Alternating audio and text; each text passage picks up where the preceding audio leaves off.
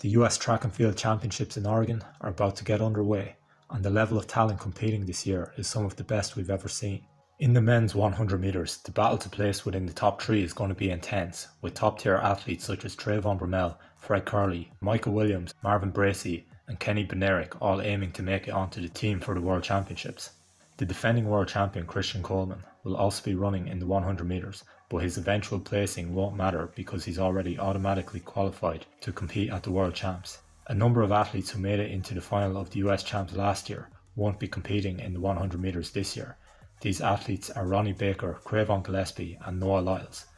Baker and Gillespie won't be competing due to injury, while Noah Lyles appears to have his sights set on running just the 200 metres at the World Champs. Out of the athletes that will be competing, I believe Trayvon Bromell is most likely to finish first, given that he's in good form this season and has already beaten Fred Curley at the Prefontaine Classic, along with some other athletes he will likely be facing up against.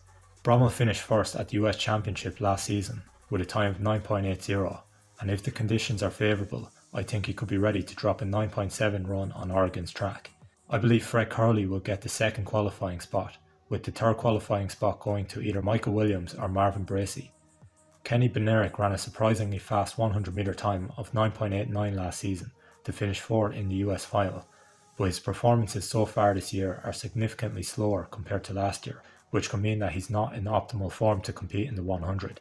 Michael Williams has the fastest time of any US athlete this season with 9.86, but his poor display in the NCAA final could be a cause for concern. Marvin Bracey has experience making it onto US teams before, and he had a great start to the season by winning bronze in the 60 metres at World Indoors.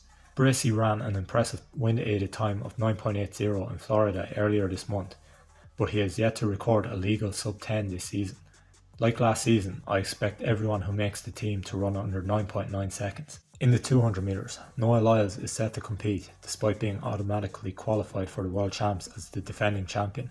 Lyles has the second fastest time in the 200 metres this season, and may be looking to measure himself up against Arian Knighton, who holds the world lead with an astonishing time of 19.49. I have Knighton as my pick to get the first qualifying spot, and I think that the other two spots will go to Fred Curley and Kenny Bednarek. Fred Curley finished fourth last season at the US Champs and failed to make it onto the 200 metre team, but this year around I think it's likely he makes the team with 4 athletes being eligible. The other athletes that I believe have the best chance at making it to the final are Matthew Bowling, Kyrie King, Isaiah Young and Josephus Lyles. Last year's finalist Terence Laird will not be competing this year, which is a shame given his level of talent. Matthew Bowling won't be competing in the 100 this year, so having the 200 as his sole focus may work to his advantage, since it will be one of the rare occasions he's entering a competition and only performing in one event. I think the lane draw he gets will be the biggest factor for how he performs if he is able to make it to the final. Christian Coleman has entered himself to race in the 200 metres, but it remains to be seen whether he'll follow through and compete. He has a season's best time of 19.92, and should he be serious about competing, I think he'll be able to make it to the final, but I think running 2 events at the World Championships is unlikely for him. I believe that the most likely athlete to get a place on the team for both events is Fred Curley. Who do you think will have the best performances at this year's US Championship? Leave your thoughts in the comments, and thanks for watching.